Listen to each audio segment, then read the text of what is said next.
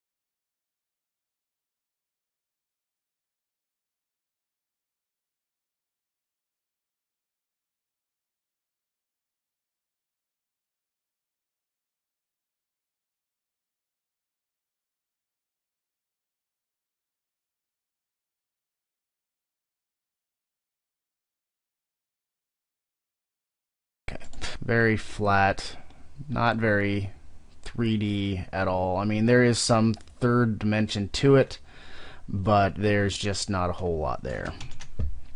So what we're going to do is, now that we have that little curves adjustment on there, we're going to go ahead and duplicate it. So Control D for duplicate, and we're going to type in threshold, and we're going to bring that threshold down onto our cement layer. Now this adds kind of a weird little effect, and you're probably wondering, now why does this really affect anything? How is this going to affect this? We will show you, or I will show you. So we're going to bring our levels down, since we don't have a whole heck of a lot of black. Like, this is going to give our deepest levels of our black and our shadows, which is going to help us basically create this cool little bump map effect. So we'll bring this down to about 48, 56, depending on how much black you really want to put in there. So bring that down, and we will change our transfer mode to multiply. Now already this is giving off kind of a cool little effect. And then we are going to go ahead and duplicate this layer again. So Control D. And then we're going to change our transfer mode again to add. Now this brings a heck of a lot of white. Now we are going to pull in just our specular layer, which is going to be our white layer on top of here. So we'll go ahead and just bring up our specularity about right there. Yeah, that'll work. Just a little bit of specularity. But we're going to go ahead and shut this off. So we'll turn that off completely. We don't want to see it. I don't want to see it. Nobody does. Okay, cool. So now that we have this kind of set up, we're going to go into our place a Gaussian blur on there. So we're going ahead and hit Gaussian blur, and drag that down into our middle composition, and we're going to kind of blur it out just a tad. Just kind of gives it just a softer feel. About right there. Well, a little less. Oops. Kind of blur that. Alright, and then we're going to go back into our top layer, which is going to be our specular layer, and we're going to do the same thing. So we'll go ahead and bring down the Gaussian layer and pull that up a tad, and that's going to blur out our white specular level. Alright, that's looking kind of good.